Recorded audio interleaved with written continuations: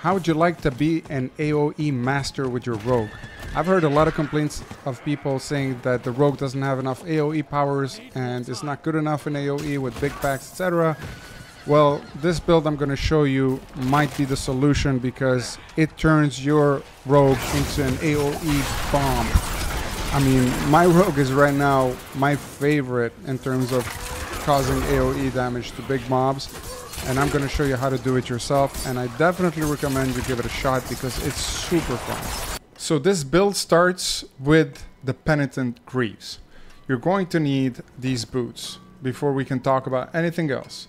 Why? Because what we're going to do is we're going to use the chilled status effect to our advantage. How?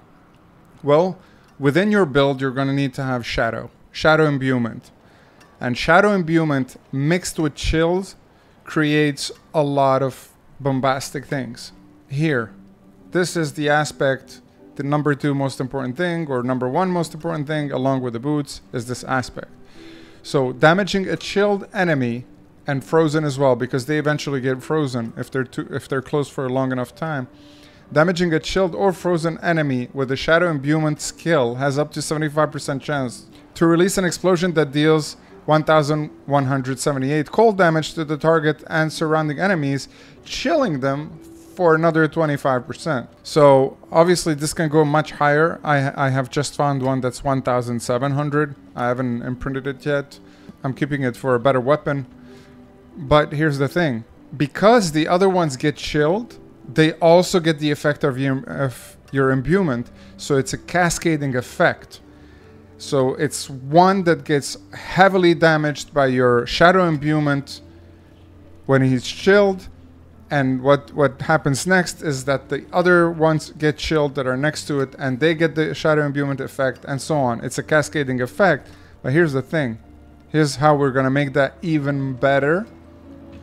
We're going to use this aspect. When you hit a crowd-controlled enemy, chilled counts as crowd-controlled. There is a 48% chance for that crowd control effect to spread. So here's what's going to happen. You're going to have all the enemies around you crowd controlled by your chilled boots. And when they're crowd controlled and you're going to hit them with a flurry or with the basic, all the other ones around it, 50% chance, and that's a lot of chance since your flurry throws a lot of knives, etc. So pretty much always, all the other ones around it now get the crowd control effect, which is they get chilled. So the whole pack gets chilled around you. And then we're going to use this explosion. So we're going to activate Shadow Imbuement.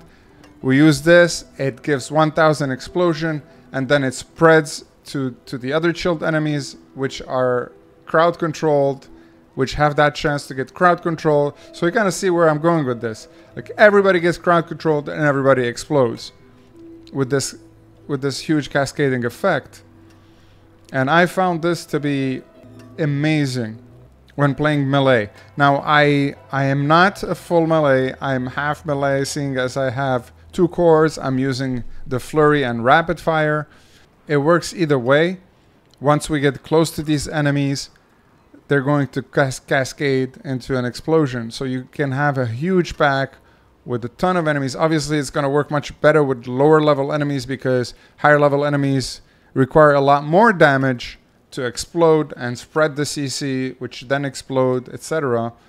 But if they're much higher, you'll still damage a lot of them a lot, but you won't see this incredible explosion as well as you would within like 5, 6, 7 levels of your own. Now what I like to use, and this is definitely not a must, but I like to use my razor plate because the thorns are damaging everybody around me as well. Like all these mobs that are hitting me are getting damaged by thorns, and since they're all chilled, what's going on? Well, since they're all chilled and I'm damaging them with my thorns, which is basically I'm not doing anything, then the other ones get crowd control without me even doing anything, because here it says when you hit the crowd control enemy, there's a 50% chance for that crowd control to spread.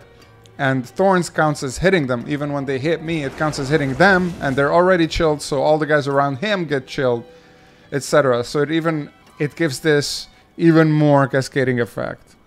On top of this, I have found this, again, this is not necessary. In fact, it might not be the best choice for me at this moment, but I kept it because I haven't really found the one I'm looking for. I'm looking for, 3x imbuement, etc. I'm gonna have to play with the affixes and go enchant, etc. But for right now, I'm still using this one because of the 25% increased lucky chance, and that 25% basically helps in all my lucky hits, which is this important one, which is that important one. They're all lucky hit, so they get an even better chance of proccing. Here's the last thing I would use with this build, and this is the restore 4 of your primary resource when crowd controlling an enemy. Seeing as we're going to be crowd controlling everybody all the time, we're constantly getting this +4 from each enemy, and when you get a pack of like 20, 30, 40 mobs, whatever it is, you're crowd controlling everybody around you, like we explained, with the cascading effect, and each one is giving you +4 of your primary resource, which is basically refilling your primary. So you're very often full, especially when you have all these enemies around you.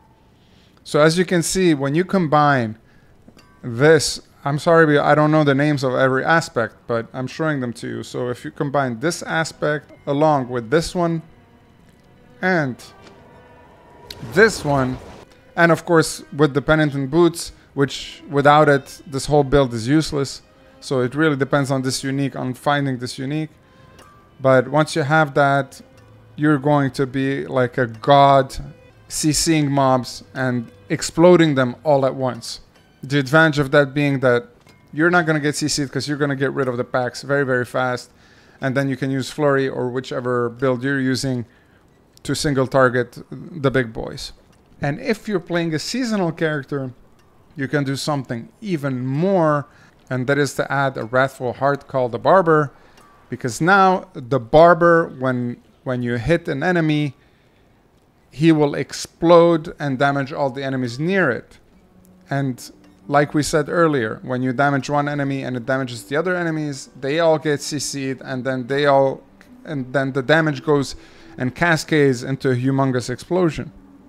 So I would definitely recommend you guys try this. I've not seen anybody use this build so far, and I tried it on my own and I absolutely love it. I feel extremely powerful, especially when it comes to packs. But this obviously works even on elites. Now, as far as your skill tree goes, there isn't too much to do except for one very important thing. And that is, my friends, right here. You want full Frigid Finesse, because you deal 15% increased damage to chilled enemies. And remember, all the enemies around you are going to be chilled. All of them. So you're doing 15% base damage already. This bonus increases to double when they're frozen. So that's 30%, and a lot of them will be frozen. I mean, all this is going to happen so quickly, but the amount of extra damage you're going to create with that cascading effect we talked about a few times, that's going to be insane. Okay? Because it's multiplier on multiplier on multiplier. And the other thing you can do is there's a lot of amulets that give +2 or +3 Frigid Finesse. And if you get those on top of this, then you're dealing 30% damage on chilled and 60% on frozen. And that is a huge amount because you're already dealing so much extra on extra on extra.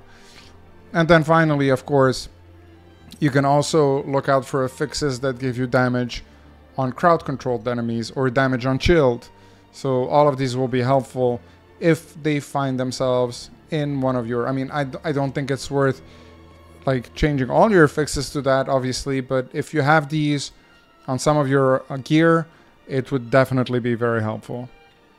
As far as the Paragon tree, nothing much there, with the exception of perhaps more damage to crowd-controlled enemies and more damage to nearby enemies. You have quite a few of those around. Like this, like 12% extra damage to closer enemies, etc. Well, that would be it, folks. I will leave you with a couple more clips, and I will catch you soon with a lot more bombastic coming.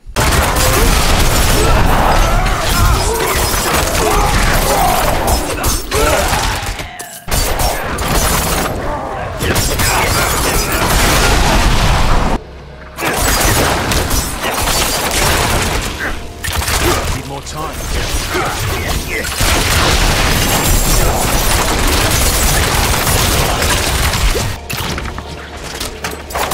Not ready.